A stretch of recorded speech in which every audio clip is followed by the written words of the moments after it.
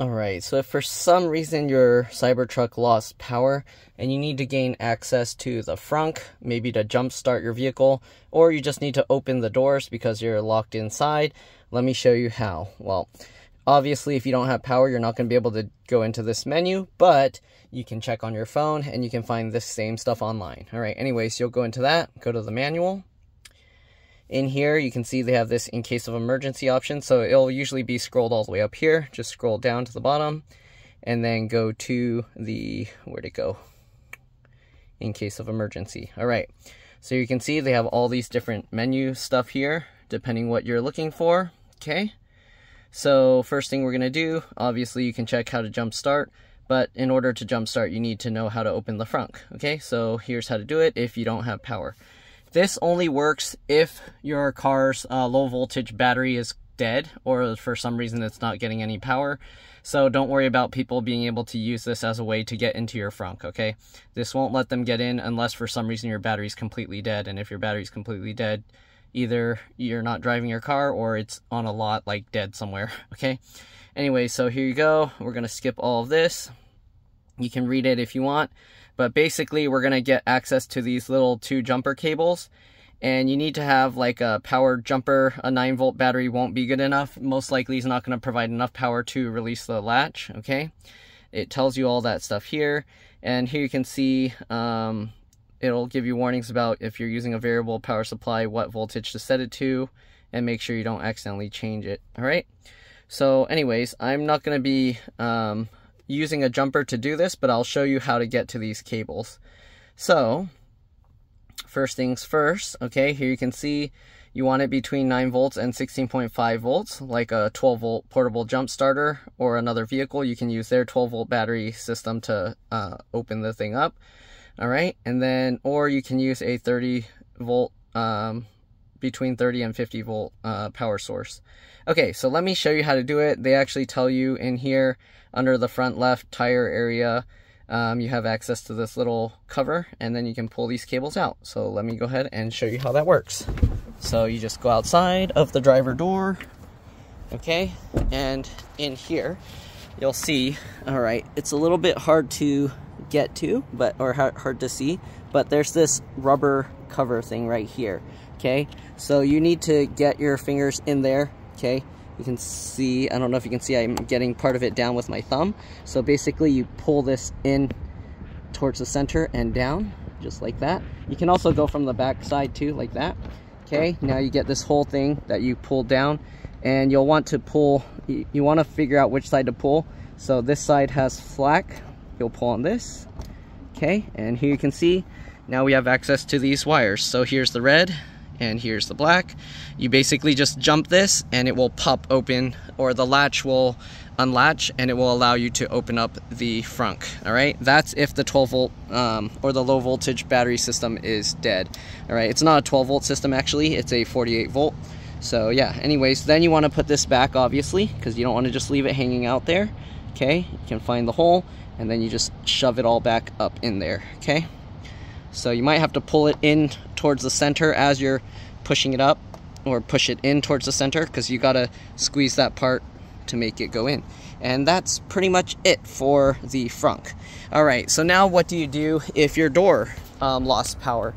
Okay, so the reason why they don't make it easy to access, at least on the back. On the front, it's easy to access, and I've had people sit in my car and pull it thinking that's how you open the door. So basically, I'm gonna roll down the windows a little just because I don't want it to have any risk of pushing out the trim up here. So you basically just pull this. So this is the electric unlatch, this is the manual. So this, even if you're on the freeway, highway, if you pull this, the door is gonna open, okay? So you just pull this and you can see I can push the door open. All right, let me do it again. I'll zoom out, okay? Pull this and it will open. The reason you don't want to use this like as a daily like opening door thing is because if there's no power, or if you do it fast, this won't roll down all the roll down enough before the door comes out, and it can result in pulling this out, okay? Because normally if I roll the window up, if you look at this, You see, the window goes underneath here. So if there's no power and you just open it, it's basically gonna make the window come out and push on that. Okay, so that's how you do the driver and passenger door. Now, what about the rear passengers? So, whoops, if you're a rear passenger, what you do, okay, this one, obviously, if you don't know how the car works, you're gonna be like, where is it? There's no handle here. But down here, there's this little rubber piece. Set that aside. You see this yellow? You just pull on that. And there you go. The door opens, okay? Let me do that again. Okay, you see that yellow thing? Pull on that. And then you can push the door out with your elbow. And again, oops. I hope I'm not messing up my door. So again, you do want to have your window rolled down a little bit because that can cause some damage. But usually if there's power to the car, it'll actually also roll down the window. So I don't know if I can show this, but if I pull the yellow thing, you see it rolls the window down. Okay, so when there's power to the car, it will roll the window down for you. Okay, now if you're wondering what about in the truck bed, excuse me, what about in the truck bed? What if you're trapped in there? Okay, so let me show you here. Or how about I trap myself in there just to show you? Okay, so we'll close this guy up. The one thing with this, let me close this and hope it doesn't smash my head. The one thing with this is now you're in pitch blackness. So unless you know where it is, you're gonna be like, where am I going? Where am I going? Okay, so let me turn on the flashlight and show you how this works. Oh, I can't do it while the ultra wide. Give me a second. There we go. I forgot.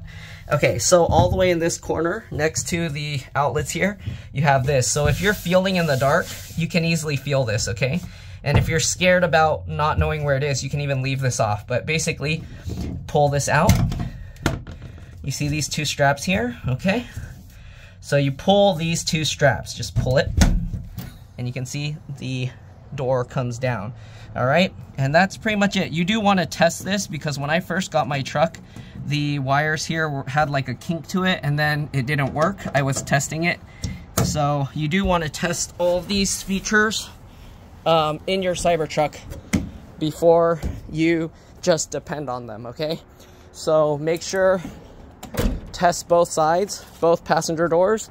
You want to make sure that those release latches work. I tested all of them already, so I should be okay. All right, again, if you lose power, that's how you get out.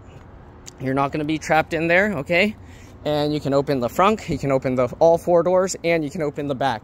The only thing you can't do is roll the tonneau cover up, but I mean, that's the least of your worries. If you're stuck and you have no battery, right?